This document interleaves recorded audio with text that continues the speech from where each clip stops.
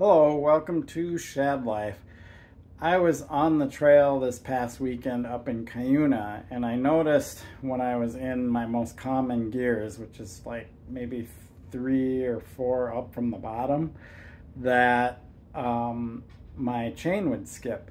So it was usually when I wanted to put down more power or stand up to get up speed to hit a jump, which was the one time it skipped on me, and it kind of screwed up my ability to get enough speed to do the jump, so I had to like manual through it, right?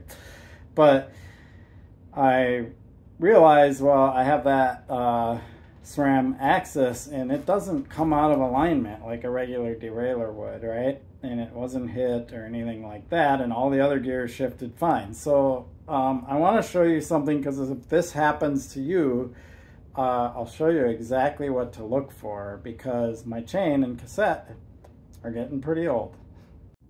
Okay, so what you want to do is you want to look at your teeth, and I can see already, I'm not even looking directly, I'm looking through the camera here, but I can see these ones. If you look up here, the ones that don't get used as much, see how tight that little kind of half circle is in there? All the teeth are going to have weird shapes, so you can't really go by that unless you see like a consistent like shark tooth looking thing. Well, if you look down here, you can start to kind of see more of a consistent shark shape, shark fin type thing, or shark tooth, I think they might call it.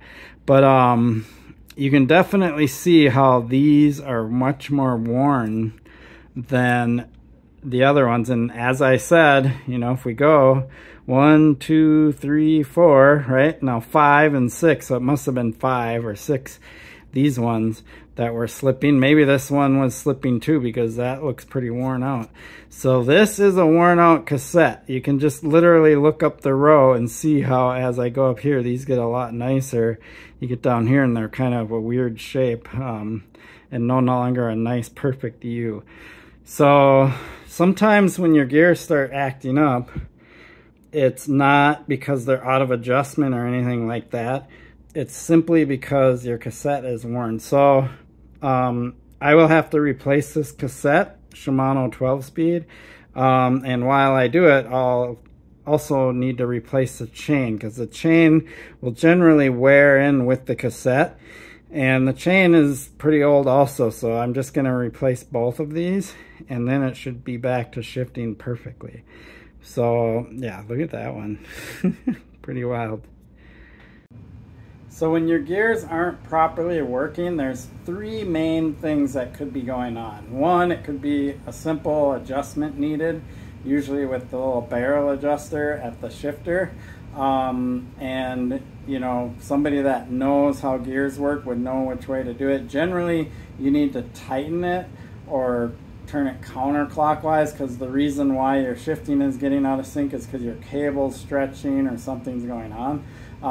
And I just do 1 click at a time and then check my gears in 1 click at a time. And if it starts getting worse, then go the other direction 1 click at a time and check your gears, right? Pretty easy to do on the fly while you're on the trail.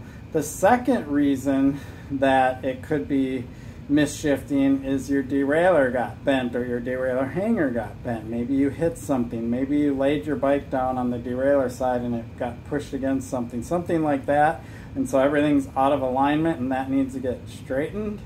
That would be something I would recommend taking to a bike shop to have done, so it gets properly taken care of.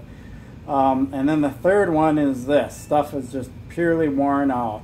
The cassette is worn out, the chain is worn, and it's just got a lot of miles on it and it's worn out. And I'm going to add a fourth. I forget how to count my fingers sometimes. A fourth one would be it needs cleaning. So I did add that just kind of on the whim. Derailleurs and chains and cassettes are pretty impressive. They can get pretty dirty and still work well, especially modern higher end ones. But you definitely want to lube the chain every once in a while and make sure your drivetrain gets cleaned every once in a while, and so on and so forth. So just keep that stuff well lubricated and it'll work really well. And it'll also last longer and not get worn out as quickly. I lube my chain probably every other ride. That's how often I do it, and I use a more dry lube because I'm in the dirt a lot. So there you have it. So if you're having issues, these are usually the reasons. I appreciate your support for my channel. Please like and subscribe. Peace.